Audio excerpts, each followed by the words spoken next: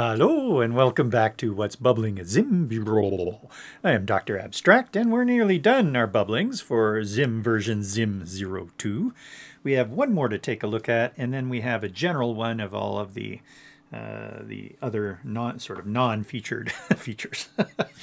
There we go. Let's go to the ZIM site now at zimjs.com, and up here in the banner, swipe on back to the beginning, we've taken a look at connectors, the ZIM editor, the numpad, ZIM loop, the global manager, carousel, the ZIM themes was the last one we looked at, and now our last main feature is the pen.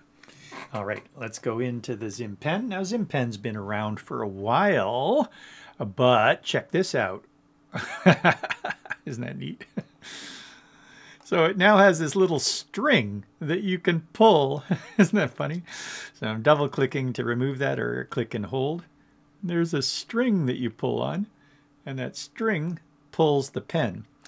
So what we've got happening here is there's this thing called damping. Damping means that we don't go directly to a value. We go only partway through to the value. And the slower you're damping, or the more damping there is, the smoother it will be, because it averages out your sort of movements and gets rid of the bumps. So we've done two things with pen. One is we've improved the pen by using curves. We had mixed up the equation for that just a little bit, and we fixed that up a couple versions of ZIM ago to make the pen smoother naturally. But when we did that, we didn't change the damping default. And the damping default was slower, so it would made it seem like the pen wasn't following your cursor or your finger directly, but rather was delayed. And that made it smooth, and that was great. However, we didn't have to make it that smooth. So we have increased the speed of the motion controller by default when using a pen, and we've reduced the damping as well. Reducing the damping means actually making the number go more towards 1. It's kind of strange that way. Anyway, so we've made it so that it's more responsive and faster, and I think that will be great for normal pens. However, still sometimes for art, you like the experience of very smooth and see what's happening.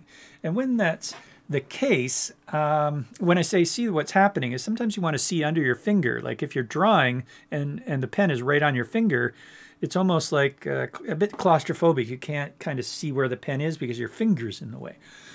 So if you increase the damping on it, then there's the delay. So as you can see, there's a delay, and if that little cursor were my finger, I can see where the pen is going. However, they're not connected.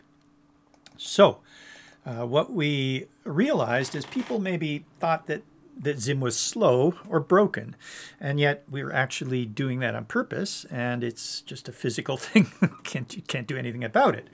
It's going to be jiggly or more jittery if you're directly on, or your finger's going to be in the way if you're directly on. So because of those two reasons, you may want to not have the pen directly follow the cursor or the finger. However, it does look like they're separate. So we thought, hey, maybe people will understand this. It's almost like we're pulling the pen along with the string. You can see that we're completely fast. ZIM, if it wanted to, can be right where the cursor is. And yet it still allows us for that separation and smoothness. Yay! So that's what we did. And if we turn this off, double click this, you can, I think it's shift click and all of them will go away, or shift control click, I can't remember. Anyway, now we're not pulling, and it seems slightly disconnected. I didn't mind. I never minded, but some people didn't quite understand. So what does this do anyway? Oh, maybe we can't tell until we... Let's see. Oh, that's the size of the pen. Oh, okay. And we can even download it. Oh, it's a little mini app right here. Let's try that shift click. Nope, that was just one. Control shift click. Ah, there they all go. So control shift click and they all go. So we can make little ones. Oh, nice. And we can make really fat ones. Blip, blip. Like so. There we have a couple fat ones. We can connect the little ones to it and make a diagram. Oh, crap, that's a fast one. Double click. Make another skinny one. Oh, this one's going to have to come down if we want to get that in there. Oh, well. Yeah, yeah, get the idea, huh? Wow, and hit download, and that will save it. So let's go take a look at the code then. F11. We won't go through the whole little mini app, but we can just check out the pen. So this is the code. There's the pen. And that's another thing that we did, a change anyway, is that we default now to round for a line. So if the pen is a line, which is the default, then you get a round end. Well, the round end gives you quite a different effect. Open in default browser, there we go. So, oh, those are too big to even see the, there we go. It's like a bunch of sausages or something like that, isn't it? Weird, huh? So because we're changing the color of the pen as we go, if it's round, it keeps on leaving little round circles and then the color changes. So that's not too good. Maybe what we should do is make it, well, we don't know. Where are we animating the colors or changing the color? What do we do? Constant, crop scale. Pull color is white, but where did we change the color of the pen itself? When we start, we change, that's it. So we're dynamically setting the color of the pen if we wanted to. Yes, I remember now. Okay, so if we took that series and put it right into the pen for its color, like so, then it knows, oh, I've got a bunch of different colors. I'm going to automatically make it a butt. So here we go, we refresh. Oops, I am going to put a comma in here, and then automatically it will know that we've got a series. Let's see, yeah, good. So now that we have a series of colors, you see all the different colors, it knows it looks better as butt. So the default is actually a butt for if there's more a ZIM V value in there, or it's round if it's a line with no color. However, because we're adjusting that color every time we start the pen, we didn't need to set the color here, and therefore, I don't know, one solution is to set the butt. Okay, we got a crop scale. We're animating the crop scale probably, are we? Oh, no, we're setting the crop scale depending on a pen setting down here. But what we really want to do is check out this pull color. So no pull color, it would then not do a pull color. Oh, I can't remember. Is there anything about a pull color here? S.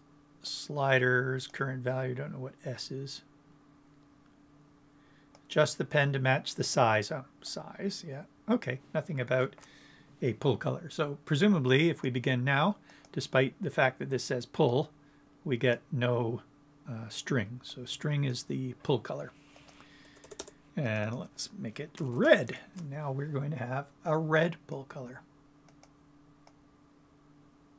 So there's a red string. And if we wanted to, we could make that bigger. About 10. So now we've got a red pull color of 10. It's like a pull stick. Whee! Okay. I can play around with that a little bit if you so desire. I'm just going to undo though.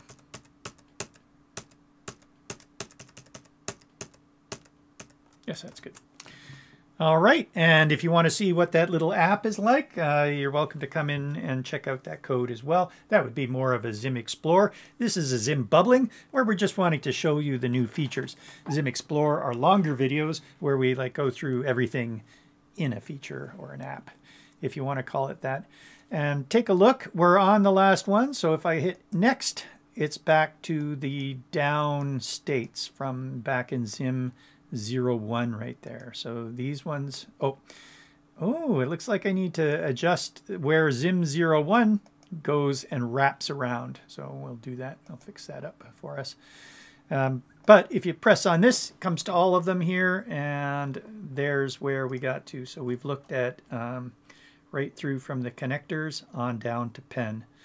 What we need to do next, though, is take a look at all of the updates. There are many, many more updates. So if we go into the docs here and then hit updates like so, we've looked at the main features. There's the editor, for instance, theme.